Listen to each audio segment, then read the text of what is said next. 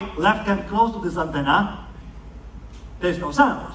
But as soon as I take my left hand off,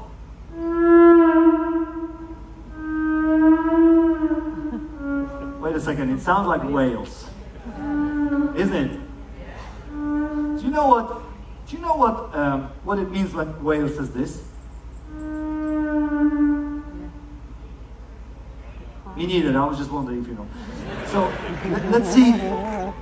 Okay, so I can create lots of different sound effects. For example, whale is one of them. But I can, for example, scare somebody really badly. Oh, you know what? I can actually scare you. Why don't I just do that? Can I scare you? Sure. Come on, everybody. Can I scare you? Yeah. Very good. So now you have to be very quiet, as you are right now. Very nice, politely. I'm going to just turn the volume a little bit up. And what I'm going to do, I suddenly move my right hand closer to the antenna. It's going to sound like this. Oh my gosh, sorry, excuse me. Mostly it scares me. But let's try a different sound effect. How about we do something like this? It might work tonight. Let's see if I'm right. This is actually a good sound effect. Let's try it. It should work. Oh, excuse me.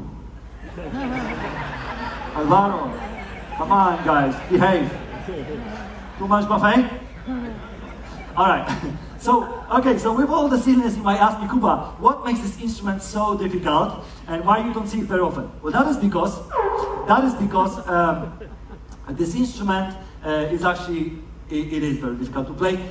It doesn't have keys, for example. So when you play the piano, and you know, maybe not all of you know how to play piano, but at least you know that there are keys, and there's like key C, D, E, right? All the notes right there. So on the Theremin, I don't have it. Like even my vibraphone has bars, same thing, same system, C, D, all the notes. But the Theremin doesn't have it. So I have to find these notes between these two antennas, somewhere here, which is very, very difficult.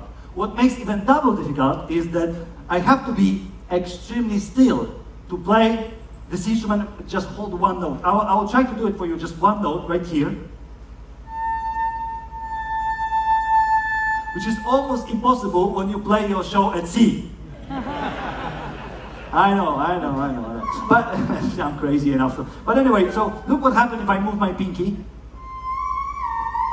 So it's very easy to make a mistake, all right? But I'm going to play for you a song. But before I do that, I would like to ask our wonderful technician on lights, Jeff, from Philippines.